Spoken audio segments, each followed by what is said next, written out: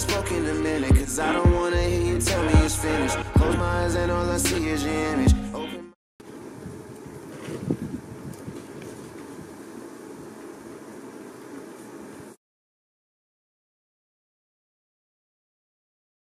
Deadgod to me represents recreation, rebirth.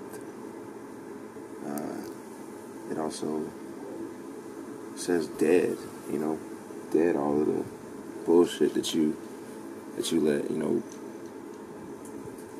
get in the way, let it stop you, and it's just saying dead to fears, dead it all.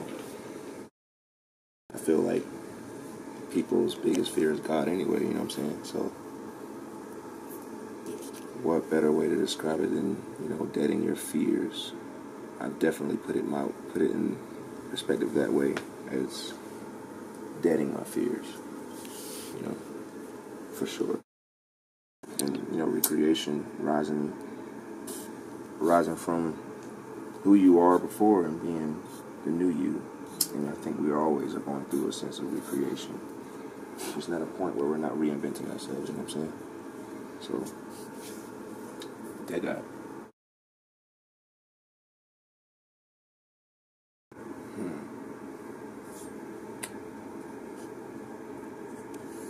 I think that you're Deadgod so long as you're willing to do just that, recreate yourself, willing to reinvent yourself and not stay the person that you are, you know, acknowledging that you have to change, acknowledging that you have to burn off the person, everything that you were before.